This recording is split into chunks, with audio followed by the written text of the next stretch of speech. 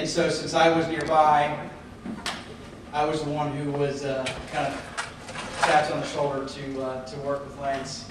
And the very first time that I saw him, I actually went to his house, and I was thinking, wow, all right, cool, another Libertarian, you know, really nice guy, but you know, not a computer guy, which was kind of weird because you know most of us are pretty tech savvy. Then there was a long period of time where I didn't really see Lance, and then we got to in October of last year.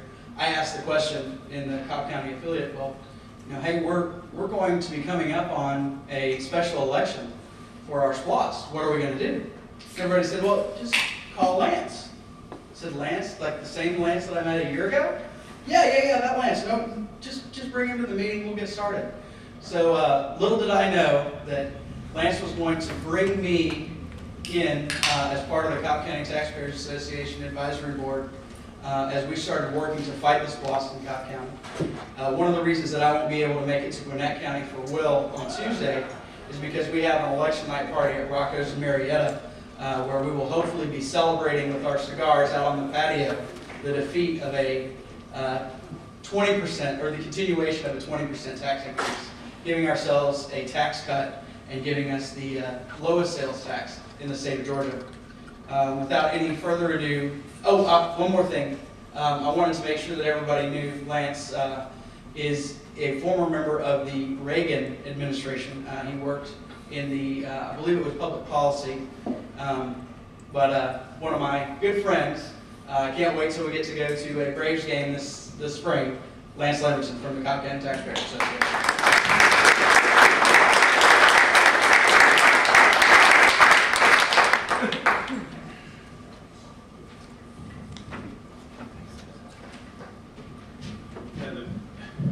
Can you hear me okay? Yeah, the Braves game that we're thinking about going to is probably going to be against the Mets, and I hope to have another victory, but it won't be for the Braves, it'll be for the Mets. Because people who know me, the first thing they know about me is that I'm a Mets fan, and secondly, a Libertarian. When Brett first asked me to talk to you about the talk to you before your group, Georgia State Libertarian Party, I was naturally pleased and flattered, but when he told me it was scheduled for today, I asked him somewhat facetiously if he could reschedule the convention for next week. And my reason for that is that that would have been an excellent opportunity to report back to you on how we won a smashing victory in Cobb County to defeat the special purpose local option sales tax, or SPLOST. Unfortunately, for the purpose of this discussion, that election will not take place, as Brett mentioned, until Tuesday, March 15th. Nevertheless, there is enough to talk about what we have done, and assuming that we are successful, to share some important object lessons for how Libertarians can and should work with others to accomplish shared goals and objectives. So first, let me give you a brief outline of our campaign. It started in earnest in October of last year when we got wind of the fact that the Cobb County Commissioners were planning to put a 6-year extension of the current SPLOST on the ballot for voter approval in March of this year. Around that time, I was interviewed by a local paper, and an article appeared announcing that a group gathers ammunition to defeat SPLOST. And in the article was a brief one-line blurb that we were holding an organizational meeting at a local library. To my pleasant surprise, over 40 people showed up, which turned out to be a standing room only meeting, which included members of the local Tea Party and an elected official. That response told me that there was a deep-seated grassroots opposition that simply needed to be mobilized. With that meeting, we had a membership base to work with, and we raised some seed money. Our next step was to build a coalition, so I started attending the weekly meetings of the Georgia Tea Party, which regularly has over 100 people show up and has a membership base of over 2,000 people. I also pitched the Cobb County LP to join the coalition, and within a couple of weeks, we had 3 organizations which were on record as opposed to the SPLOST, and we began showing up at regularly scheduled county commissioner meetings where we spoke out against it. At all of these meetings, people speaking against the SPLOST significantly outnumbered proponents, and our opposition was regularly reported by the print and electronic media. Consequently, the commission kept delaying the vote on the SPLOST and kept whittling it down from a 6-year to a 5-year, and finally to a 4-year SPLOST. And they voted in December, just days before the deadline, to get it on the March ballot.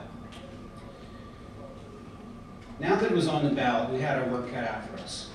We got numerous op-eds published. We got a bunch of letters to the editors published.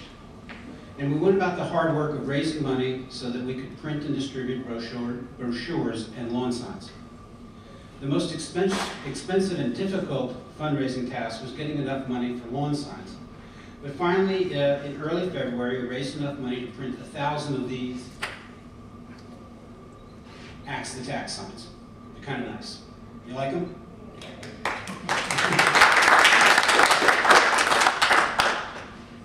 And I must tell you that my organization needed and got some much needed help from a printer who provided a $1,000 in-kind contribution for the lawn signs and several $100s from the Georgia Tea Party.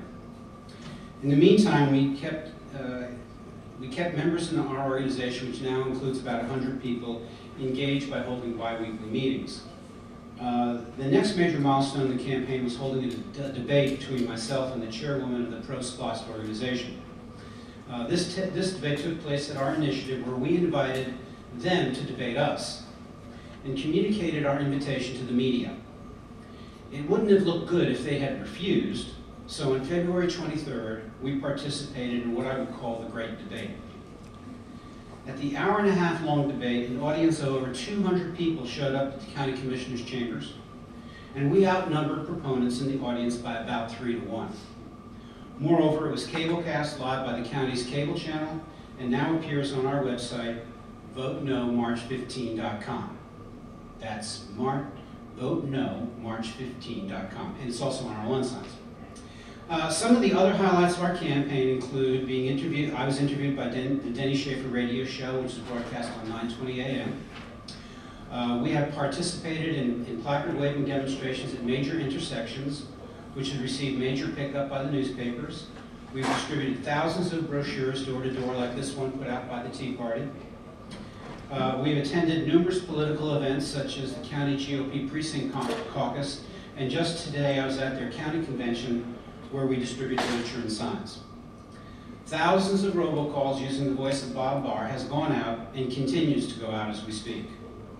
And finally, we will cap off our campaign tomorrow afternoon with what we call the Rock the SPLOST rally at 1 o'clock at the Square in Marietta, which will include live music, speakers from all the coalition organizations, including a new member of our coalition, Americans for Prosperity, and assuming we have good weather, that's in my prepared remarks, we're going to have great weather. I'm anticipating a large turnout and lots of media coverage. The media has been giving us a lot of attention, and we've been communicating the various member organizations to get their people out. So we think we're going to do well. I'd also like to actively encourage you to attend, even if you don't live in Cobb County. It's a chance for you to stand up for less government spending, less taxes, and it will be a great time. And finally, we are doing a major advertising blitz the day before the election. I can't tell you what that is because I don't want the opposition to know what we've got in mind. I could tell you now, but you know the old saying, I'd have to kill you. I'm proud to say that we've been able to do this with less than $2,500 in cash and in-kind contributions, as opposed to the latest campaign disclosure report from the pro-SPLOST people of over $233,000. That amounts to us being outspent by almost 100 to 1, and that's scary. But as I said to a reporter when the report came out, all the king's horses and all the king's men won't be able to put this SPLOST back together again. That's because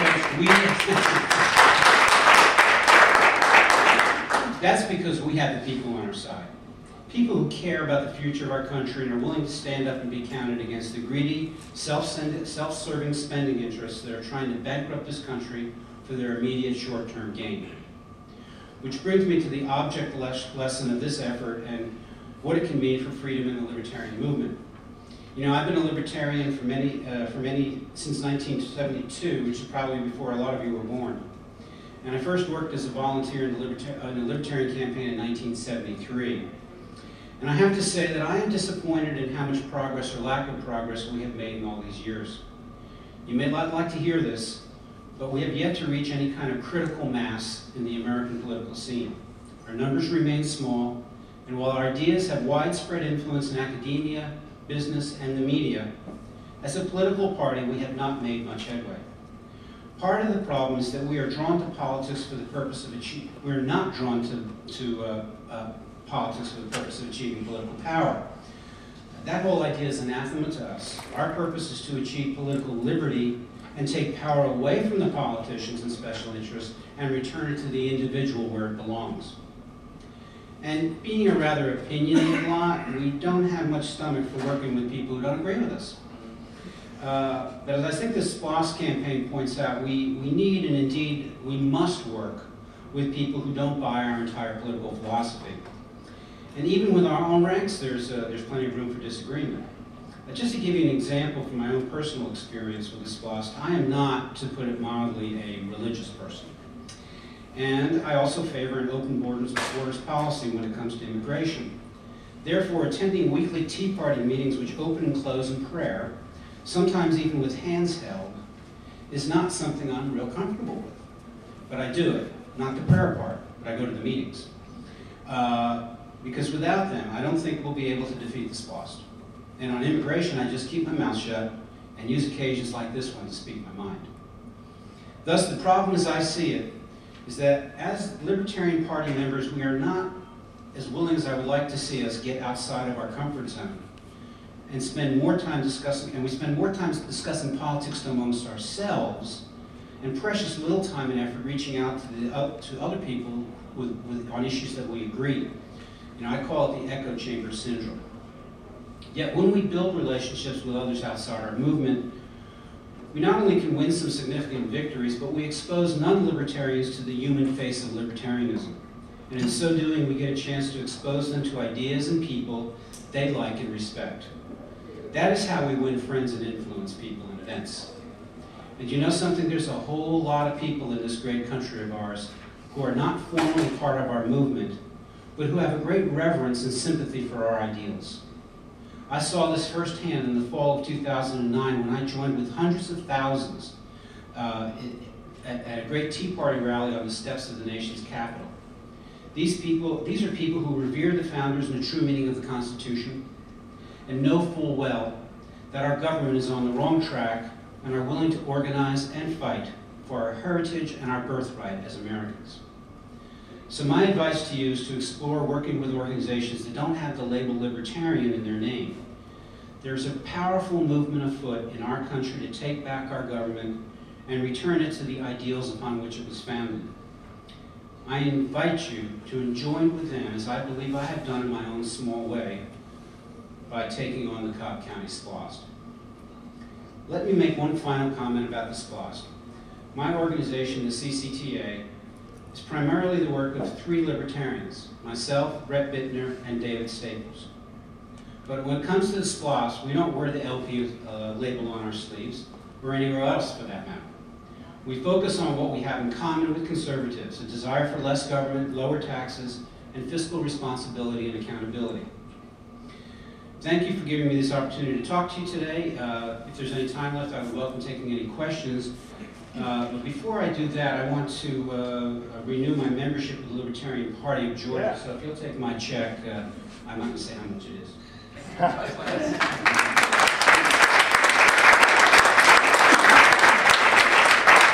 And I have to respond to the cruel and unkind remarks that Brett made about my IT skills. You know, what Brett brings to the table is his IT skills. What I bring to the table is brilliant debating skills. So you decide for yourself which is more important. Thank you. Now, really, there's some time for questions. Yeah, absolutely. If there is any questions, I hope this has been a learning talk for you, and I'd be glad to expound on anything I've said here. Mr. Mott, a nice bow tie, man. I like that. Is the debate that you had, is that online? Is it on the website? Great question. I probably should have emphasized that. The website is votenomarch15.com. Also, the radio interview that I had with Danny Schaefer's on there, and all of our press release and op-eds and articles are also on there as well. And I didn't get a chance to pitch for money. You know, we're coming down to the wire. As I mentioned, we're going up against the political machine of about $250,000. We're having this huge, what I hope to be a really successful tax rally tomorrow, and we're going to try to raise some money from the audience there. We do have some very good specific purposes by which we can use more money at the last minute. It would be tragic if we lost this. We lost it in 2005 by 114 votes out of 40,000 cast. I could get into, whether or not I think we're going to win this time. There's some polling data that indicates that's not going to be the case, but the way I look at it, and we'll see how it goes, but I think we've got a base of about 20,000 people. We've got much greater awareness and involvement by other groups, like I mentioned in my talk. So I'm optimistic that we're gonna win. How much I don't know. Early voting was rather high. It was over 6,000 votes, and most of those people are retired or unemployed people. So I think that's going to give us a little bit of a bump. So I'm optimistic, but we do need help. By the way, I've got a few lawn signs in my car, so before this convention is over, if you want to see me and get a lawn sign, I can do that for you. Come to the rally. It's going to be fun. I've got a killer of a speech prepared. It's going to be awesome. Any other questions? One other question. We had come up with talking past Douglas County. What was the purpose of this SPLOST? They were saying this isn't an educational SPLOST. Is this? What were the supposed benefits that the people are going to get? And do you think that if it's not educational, do you think that's helping you in your fight against it versus? Are you saying that what they're saying is that their campaign is based upon education? No, I'm saying what type is this? What are they going to use those funds for? Okay, the funds are going to be used for transportation, infrastructure, parks and rec. No education. It's not an educational SPLOST. It's just a countywide SPLOST. So it's parks and recs. It's infrastructure. One of the things that we pointed out in this SPLOST, which I think is a very, very powerful message that we got across, especially in the debate, if you see it, is that this thing is full of fluff and wasteful spending. $2 million for a light rail study, new concession stands and new scoreboards in 21 county parks. Perfectly good, they're perfectly usable, and one of the parks they're talking about is only 7 years old. They're talking about water features in a park. They're talking about improving a dog run. They're talking about skate parks. I mean, in this economy, to be suggesting that we spend our hard-earned tax dollars in that kind of frivolous spending when people are struggling to meet their foreclosures, when they're out of work, when economic growth has come to a standstill not only in Cobb County but throughout the state and the country, it's obscene for them to be asking for this money in this way at this time. I guess a follow-up. So do you think Isn't there anybody else who's got that? if they don't, I'm No, you got good questions, so I'll take them. But do you think that's why you've had such a good reception towards fighting these things versus if they were saying they're going to use it to build a school or something like that? School, I mean, I've not fought a school SPLOST yet, and I guess that's maybe on my agenda depending upon what happens on Tuesday. It's harder to win in a school SPLOST because it's for the kids, okay? And it's for maintaining government schools, which is absolutely the wrong way to go. We should starve that beast and bring back education. I think the economic arguments that we make, there's a lot of waste in county government, and so our argument is that, like, yeah, there may be some needs that need to be addressed in this SPLOST, but we need to squeeze out the waste in county government to find out if there's enough money to take care of those things without having a county-wide SPLOST. There's also a lot of reform that we would like to see in the SPLOST law. Fractional percentage SPLOST, requiring, and this is really important, requiring that SPLOST votes take place during the general election. I didn't mention that the county is spending $400,000 to hold this special election. And the way I view that, that's a $400,000 contribution from the taxpayer to the pro-SPLOST side. In fact, I want to show you something else.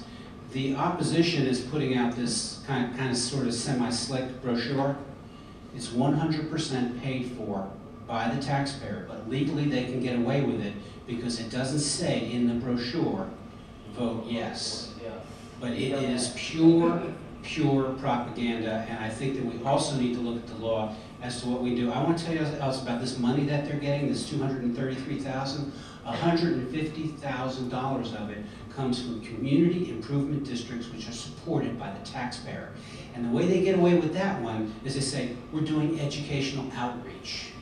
Their educational outreach is robocalls which say, if you knew that this SPLOST was going to go towards upgrading the 911 system, would you vote for the SPLOST? Now, is that education?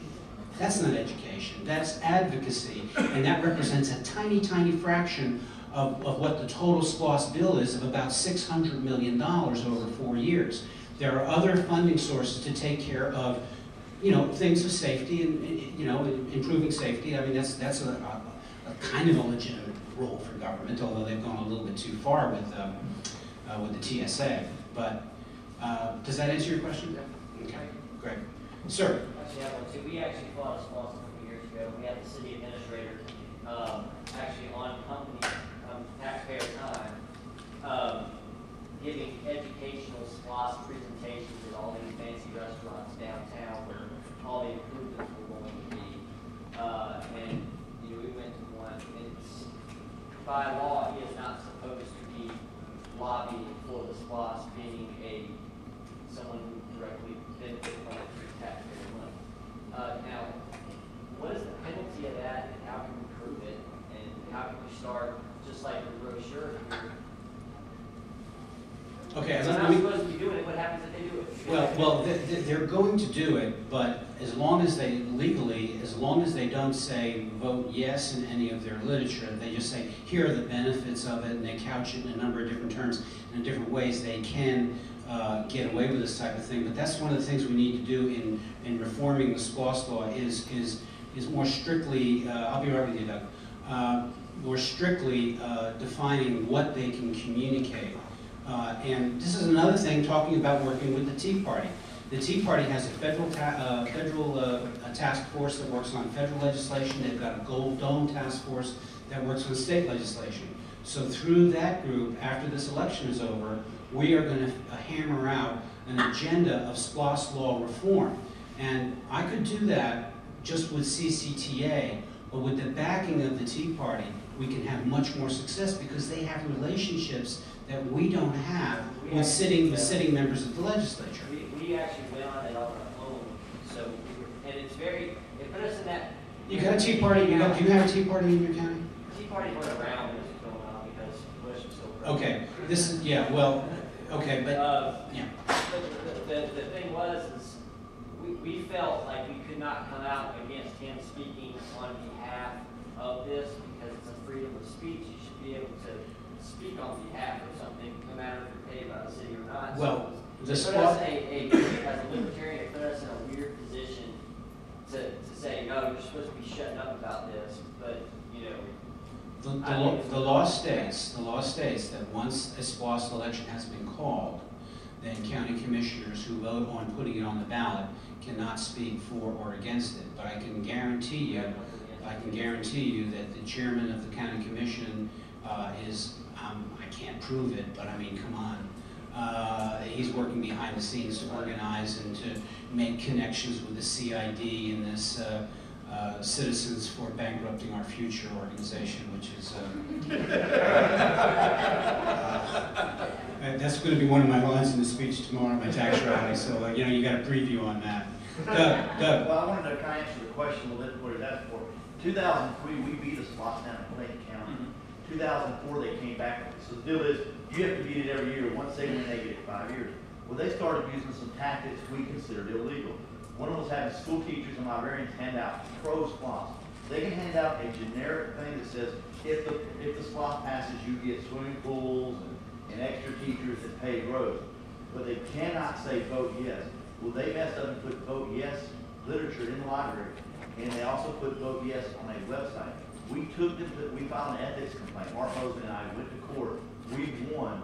The mayor, the ex-mayor of Morrow was found guilty, fined $200 individually, $200 for these pro-SPLOST group. He had to pay the fine of $400. but they kept a $250 million tax. Yeah, I was about to say, is that But, what, I mean, but at the end, what our goal it's was. kind of like the sunshine law type thing. What our goal was to make these guys scared of breaking law going forward. So we went ahead and went all out with it. But the deal was, he could go out and tell people, we'll promise you, I think in Clayton, 6 swimming pools, 300 miles of paved roads. And that was like 10% of the SPLOST, and there was a bunch of other clubs, but they were using that as that carrot. But we watched him, and we found it, we took pictures, we got evidence, and we went down to the ethics committee and filed a complaint, and we won. But it was, $400 for $250 million. Well, okay, let me say this. I think that we did exactly the right thing. Obviously it didn't stop them from raising your taxes by $250 million, but if they are in violation of the law, then they hurt their credibility and reputation with the voter because they're working in an underhanded way, they're working illegally. And when the campaign disclosure report came out that $150,000 was coming from CIDs, there was a lot of coverage on that. And I'm hoping that might resonate with the voters saying, these guys, I just don't like the way they're playing, and I want to vote against the SPLOST. I saw another hand in the back, and then that's it. One more question. Any more? You had your hand up. Yeah, I was trying to get Brett's attention. So. You got good eyes. Okay, listen. Thanks a lot, guys.